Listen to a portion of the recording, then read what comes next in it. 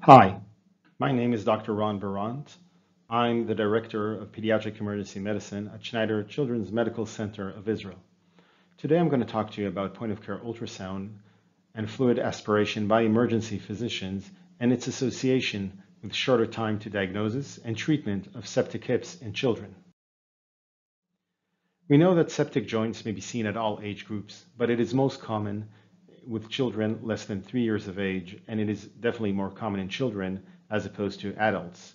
The most common joints that are affected are the lower limbs, with the knee having the highest frequency, and right after it, the hip joint. The diagnosis is challenging, especially in the hip joint, because this is a deep joint, and it is relied on physical exam and findings, laboratory studies, and microbiological cultures. And it is greatly assisted by imaging studies, and specifically ultrasound to diagnose the effusion in the hip.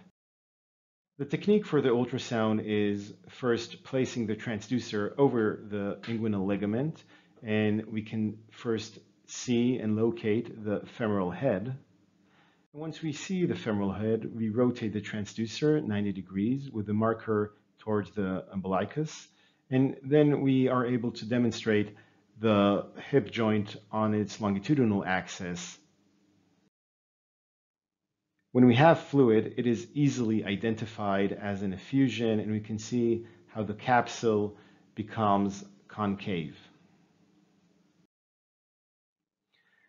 Now, hip arthrocentesis is an urgent procedure since we want to decrease any potential for damage to the cartilage and long-term limping. Usually, this is performed by the orthopedic surgeons, but this requires coordination between the pediatric emergency medicine staff and the orthopedic surgeons, and sometimes even radiology. Our study goal was to examine the impact of pediatric emergency medicine performed hip arthrocentesis on time to diagnosis, time to antibiotic treatment, and the general length of hospitalization. Now, in our institution, pediatric emergency medicine physicians have been using point-of-care ultrasound in an increasing frequency, and in recent years have also started performing hip arthrocentesis on their own with point-of-care ultrasound guidance. So we performed a retrospective chart review.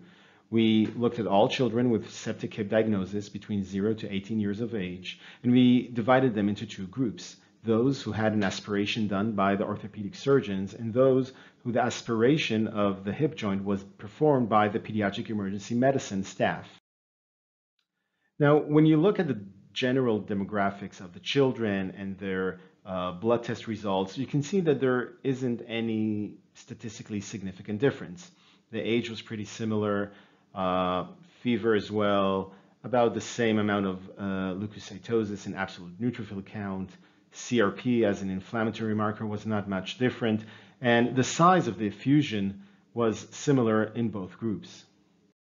If you break it down and you look at the two groups, and you consider the time to diagnosis, you can see that the group that had their hips aspirated by the emergency physicians, you can see that the time to diagnosis was considerably shorter. It was 5.2 hours as opposed to 17.6 hours, with a significant difference with a p-value of 0.01.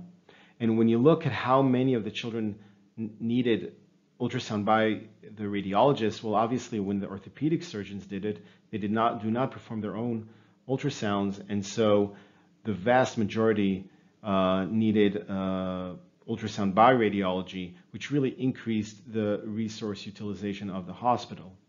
It's interesting that the post-procedural hospital stay was shorter in the ER group as well, but unfortunately it was not statistically significant, and this might be due to the small sample size, which was just not powered enough.